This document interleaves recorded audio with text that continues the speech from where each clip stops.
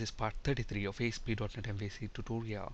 In this video, we'll discuss the purpose of HTML helpers and some of the standard HTML helpers that are available in ASP.NET MVC. Please watch part 32 before proceeding. So, what's an HTML helper?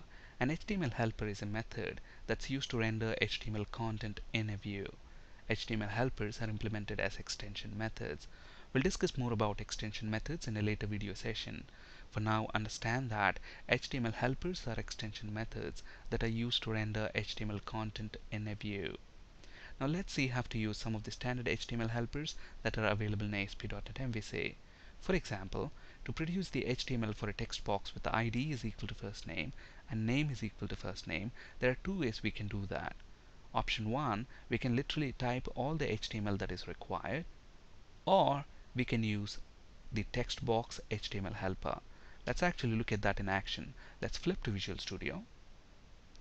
So let's generate a text box to enter first name, so we can use the input element. Input type is equal to text, ID is equal to first name, and name is also going to be first name. And let's set a value of empty string, because when we have this text box rendered, we don't want to display anything to the user. So obviously now when the web form renders, as you might expect, we have a text box control there. Now instead of typing all the HTML that is required, I can use the text box HTML helper. Okay, and to use an HTML helper, we use add HTML dot text box, and then look at that, we can pass the name that we want to use for the text box. So the name is going to be first name.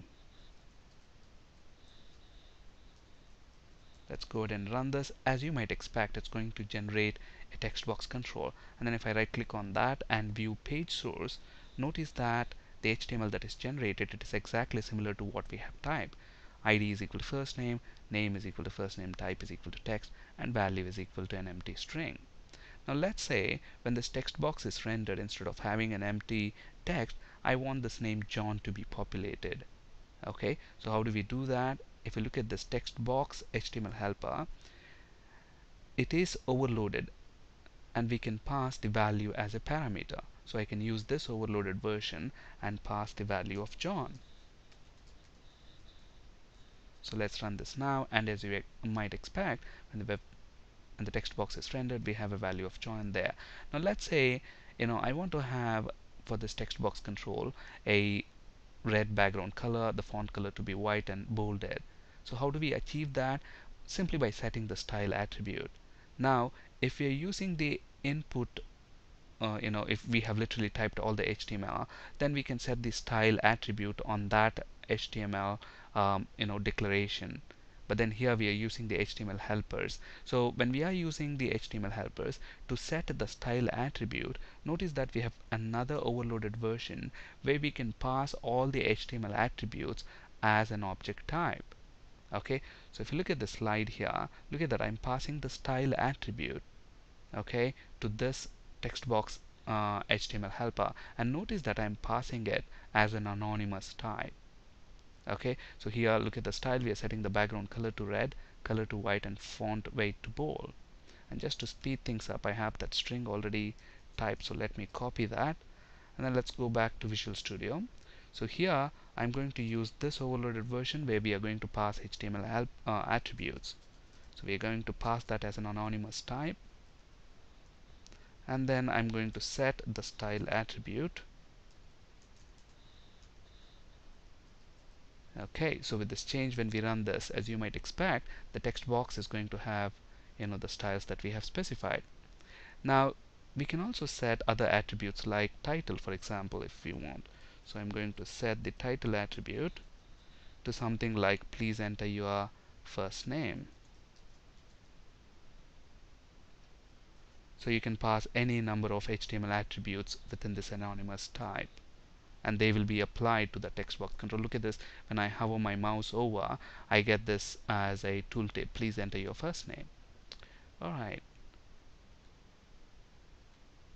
now some of the HTML attributes like class, read only, these are reserved C# keywords. So obviously when I try to use those HTML attributes, look at this, let's get rid of these two right here, and then let me try to use the class CSS, class attribute to set a CSS class. Look at that, since class is a reserved keyword, it turns into a blue color.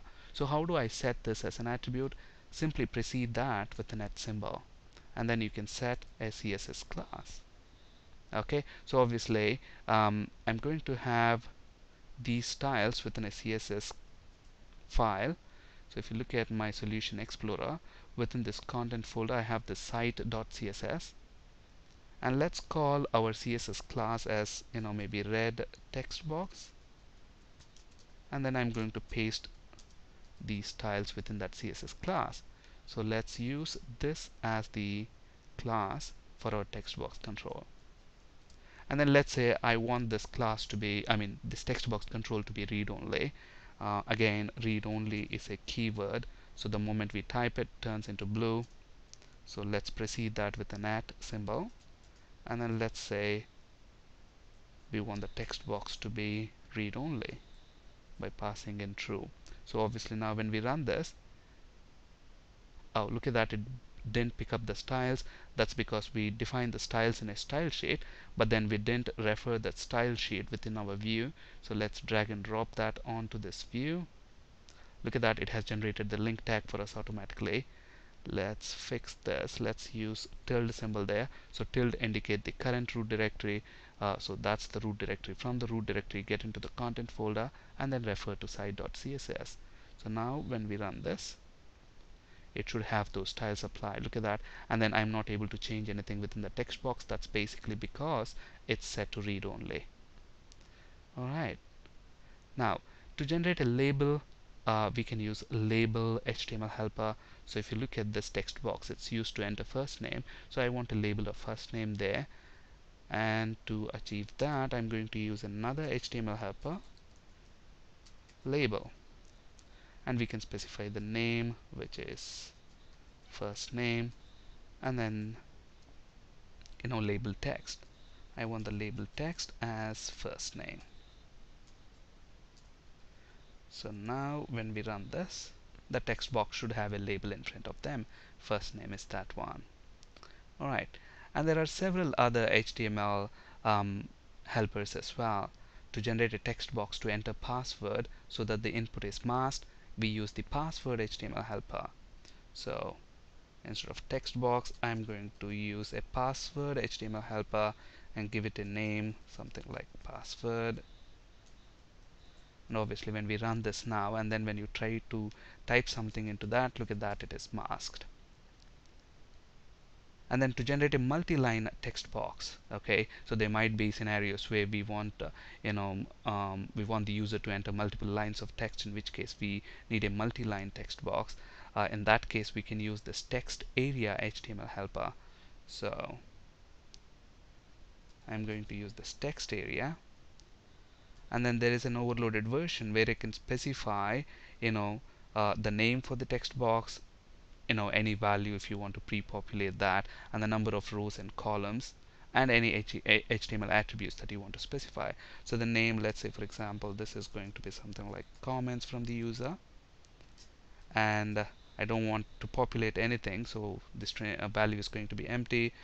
Rows, let's say 5 rows, and then maybe 20 columns, and then I'm not going to pass any HTML attributes. So now when we run this, as you might expect, we get a multi-line text box control. Look at that, as we start typing, we get a scroll bar as well. And to generate a hidden text box, now you might be wondering, why would we need a hidden text box? A hidden text box that will not be visible on the form. So if I use a hidden text box, and let's say we want this to store the ID of the employee, so if I run this, so that text box control will not be displayed on the web form. Why is that? Because that's a hidden text box control. Look at that. Input ID is ID is equal to ID, name is equal to ID, type is equal to hidden. So that's a hidden text box control. Now what is the use of this hidden text box control? Hidden text box is used to store ID values. ID values are not displayed on the page because they doesn't make any sense to the end user, but then we need them to update the database table when the form is posted back to the server. Okay, that's why we may use hidden fields, and to generate hidden fields we can use that hidden HTML helper. Is it possible to create our own HTML helpers? Absolutely. We'll discuss creating custom HTML helpers in a later video session. Is it mandatory to use HTML helpers in an MVC application? Can't I, type my own HTML here? I mean, it's not mandatory.